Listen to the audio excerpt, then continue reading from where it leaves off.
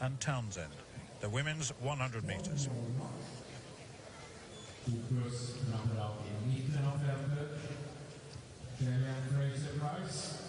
Massor med guldmedaljer både OS och VM. Och sen fjolårets poet från USA, Tori, BOWIE på bana 4, alltså är amerikansk mästarinna i år.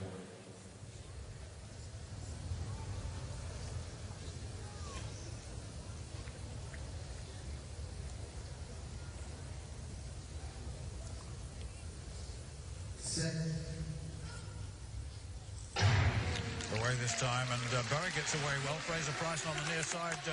That of PIERRE going well, but here comes the Olympic champion, FRASER-PRYCE, storming away.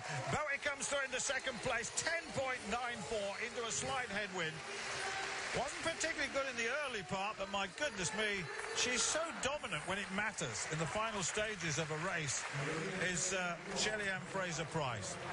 Unbelievable power from that slight frame in 10.93.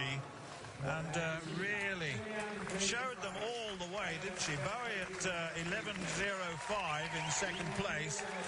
It went with the form book in that sense, but big smile. Who on earth can beat Shelly-Ann FRASER-PRYCE of Jamaica in Beijing?